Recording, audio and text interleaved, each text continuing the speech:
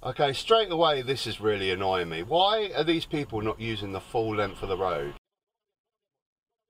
Drive down to the end! Use the full road! Use the full road! Absolute idiots! Use the full length of the road, okay? How does so many people in this country not know how to merge in turn? You drive down to the end and you merge in like a zip. Otherwise you're just creating further traffic jams.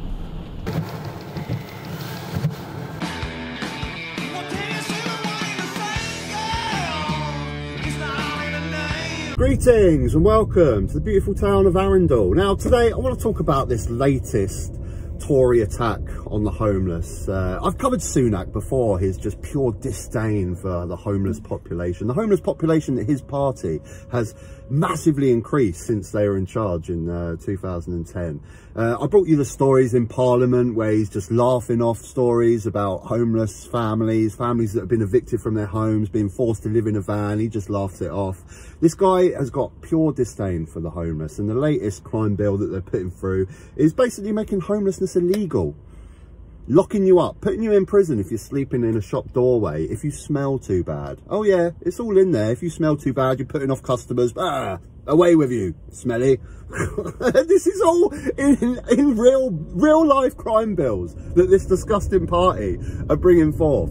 Absolutely disgusting. Now, I kind of think with Sunak that I don't think he actually understands how people can be poor and how people can be homeless.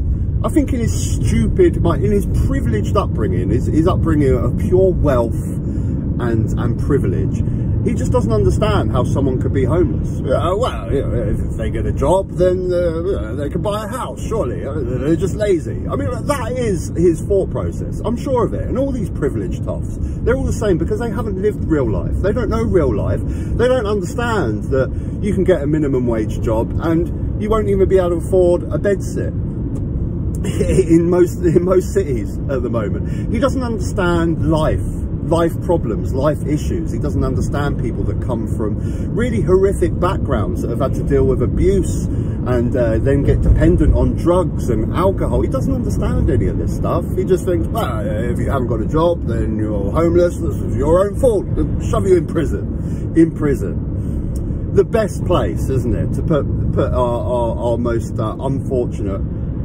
population in prison. And not only that, but aren't our prisons full to the brim anyway, because we're just putting like drug dependent people in our prisons and not actually violent criminals?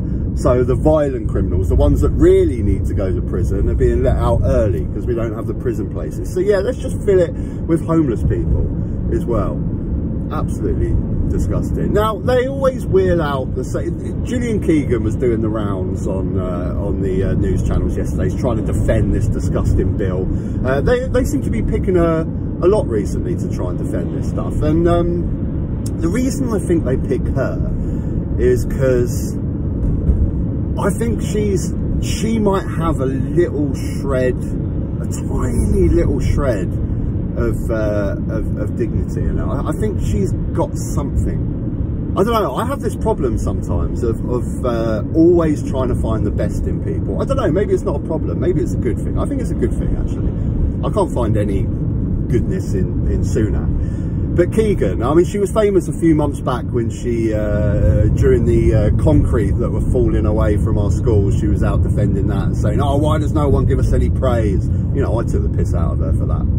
But I think she got angry because I think she was put in that position and she's probably actually trying to do something.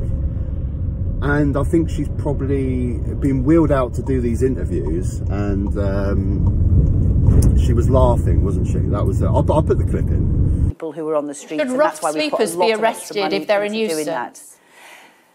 Well, of course, if somebody's acting aggressively or being a nuisance, then that is different. So, you know, the police are operating.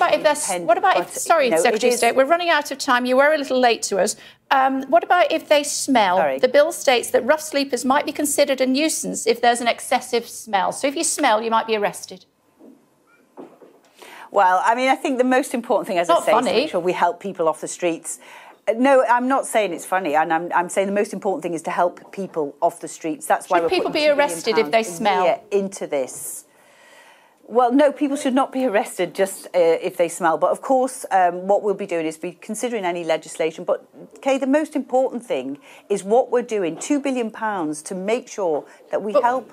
Then why criminalise people if they find themselves sleeping rough? It's not a lifestyle choice, despite what Suella Braverman says.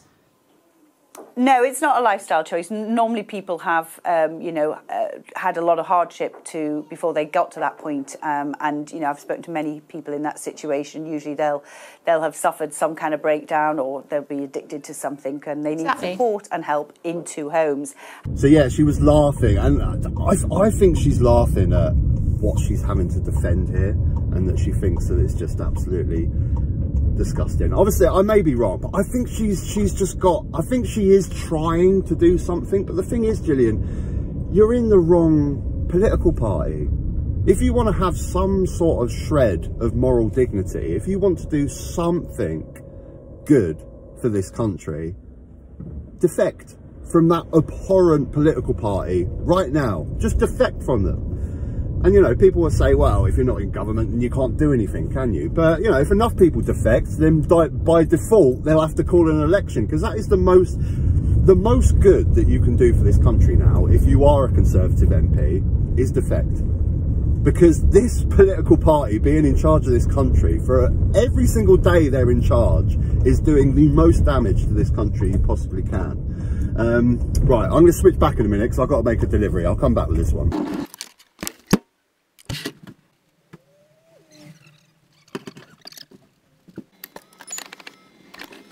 Okay, yeah, we're back. Now, I don't know, maybe I'm being silly. Like I said, I always try and look for the best in people. And I think Gillian Keegan got upset before because I think she probably is trying her best to actually do something in government, something good. I generally believe that. But like I say, she's just in the wrong political party.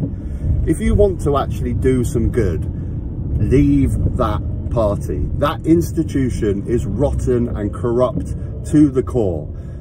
Leave it. That is the best thing you can do for this country.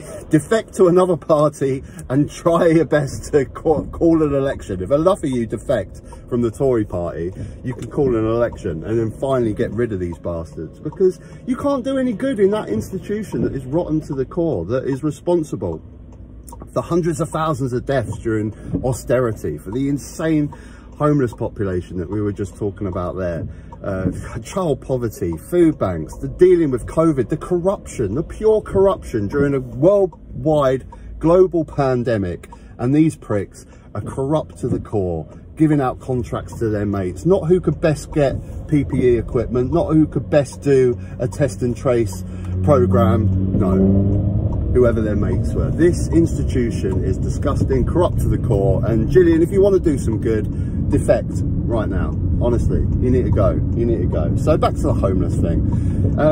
It just amazes me. Like I said with Sunak, he obviously has absolutely no, and the majority of people in the Tory party have no idea why people actually end up homeless, and what was the point of what are you actually trying to achieve here? This is my question with this bill of criminalising homelessness.